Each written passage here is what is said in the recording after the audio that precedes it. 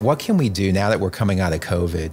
Where can we direct our energies into things that will give us even more energy? Yeah. You know, what are some things, for example, my wife really loves to cook meals for people who, you know, maybe they have an illness or they're embattled in some way and they need that. That looks like a lot of work to me. She's like, no, it's not work to me. And it's fun and I get a lot of satisfaction from it and it gives me more energy than I started out with. If we could look to those things, we might find that we can give a lot more than we thought, because in giving those things, we get so much energy from it. I think it's kind of a cliche to say, well, I volunteer because I get so much more out of it. But that's true for a lot of people, especially the volunteer type who need to give, right? Like there's receiving that comes from it. I don't think all sorts of like giving is necessarily altruistic. I think it's more so, is it filling a void and a need in yourself?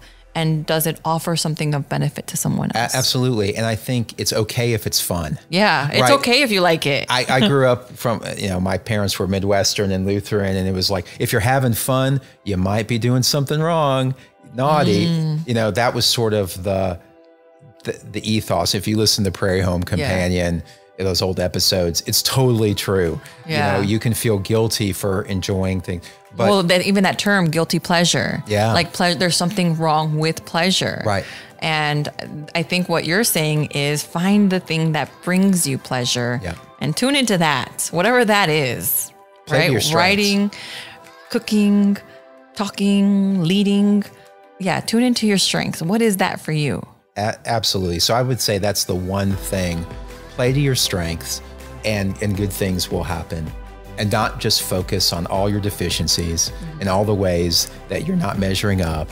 Focus on what you're good at, what you want to get better at, what you enjoy doing. That's where you're going to find that flow. That's where you're going to achieve something that not only that you're proud of, that probably other people will take notice of too and say, thank you for doing that. Thank you for writing that book. Thank you for doing that podcast.